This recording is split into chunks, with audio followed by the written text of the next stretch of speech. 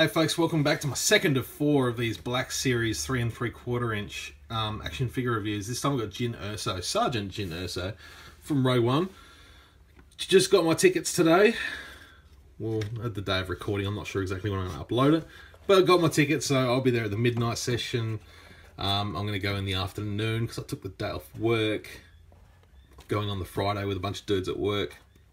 And I'm going at Saturday again with my girlfriend. So four times in 3 days.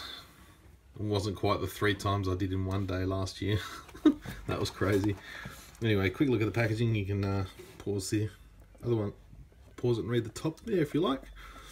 And if you speak any of those other languages, you can read them too. It says the same thing, I'm guessing. Anyway, again, Jyn Erso. Nothing too exciting about the packaging, but the figure. Another fantastic one. This one's really cool as well. She's very nicely done. Again, I'll just turn that light away a little bit so it's not so harsh. And hopefully you guys are still getting a good look at this.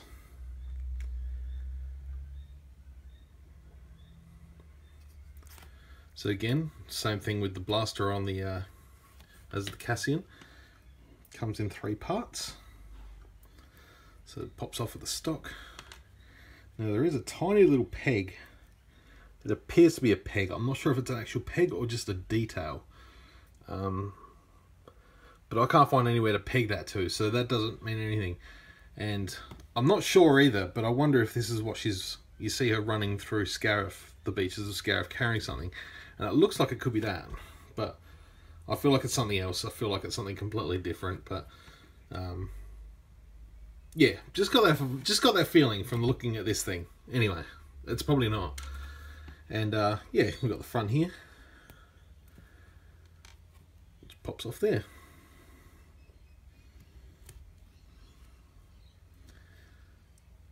So that almost looks like an antenna. Just looking at that now. Anyway, this is one I'll probably keep separated. I like that Jyn's just got a simple blaster pistol. And it fits well in her holster. That's a good look. I like it a lot. So I'll glue up Cassians together and I'll probably keep this one separate.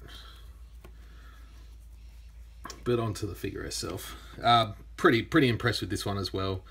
She's a bit shorter in stature. So for you from side by side.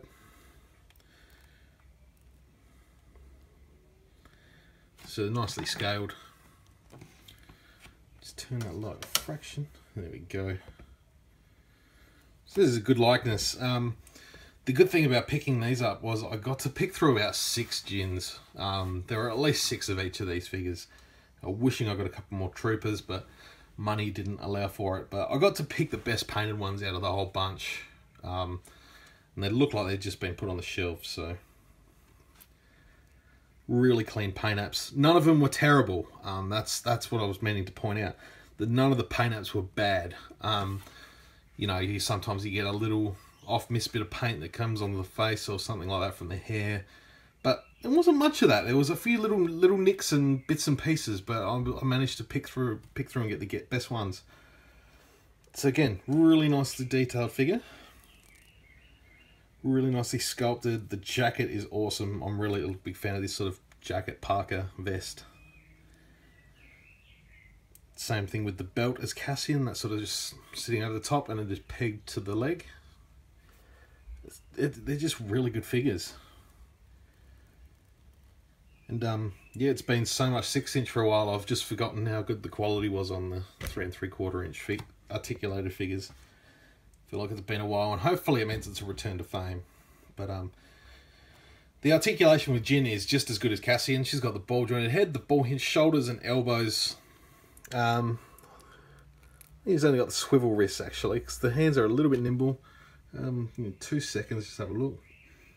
Yeah, so her wrists are a little bit nimble, so she only gets the swivel wrist, but that's cool. She's got the ball jointed torso there, which also looks really nicely molded. And so it looks good. It's hidden well behind the jacket as well. It's got the ball hinge hips, again the swivel cut thighs, Ankles, knees and ankles, ball joint, both have ball joints. So another great figure. These two go fantastically together. And yeah, the Rogue One hype train is in full effect. So hopefully I can get all 4 of these figure reviews out before Rogue One. I'm gonna try my darndest to get them all uploaded. I mean, we've got 2 weeks, or more than that now, 3 weeks. So yeah, I'll have all these up.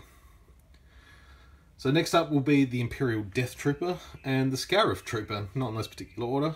We'll see what happens. Anyway, hope you've enjoyed this review. Any thoughts and feedback in the comments below, and we'll catch you very soon.